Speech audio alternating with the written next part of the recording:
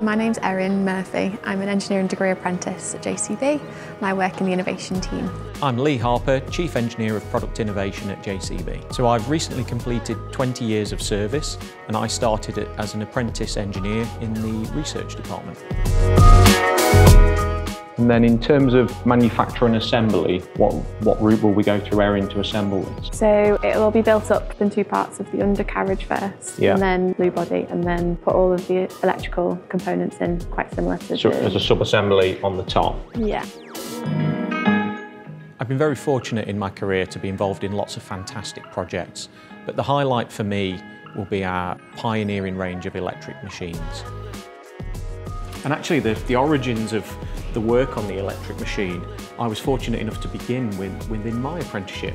So back in about 2006, we started to experiment with electric powertrain technology when I was an apprentice, but the technology wasn't right and ready to deploy then.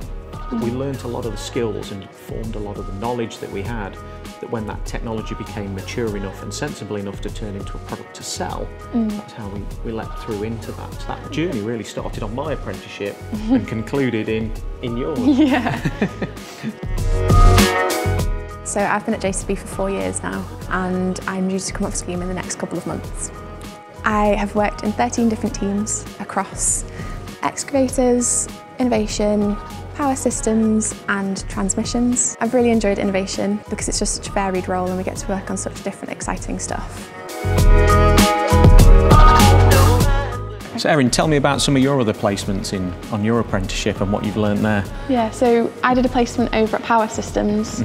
I was working in build shop, so working hands-on, like building up the machines, and then did some time in testing as well. So we were able to get them on the test rigs in the test cells down there. So I also did quite a bit on hydrogen stuff as well while I was there. I did placements in calibrations and electrical while I was there as well, and then did a placement in OEM as well. So a really broad range of experience there and an ability I can see to bring academic knowledge with practical hands-on application too. As well, it was experience that I wouldn't have been able to get if I'd have gone to uni full time. Absolutely, because I wouldn't have been able to have hands-on with the actual engine, which is how you can learn. I find I learn so much better if I'm hands-on with stuff. And that's it, and it's accelerated your learning and launched you into a career within engineering in its own right.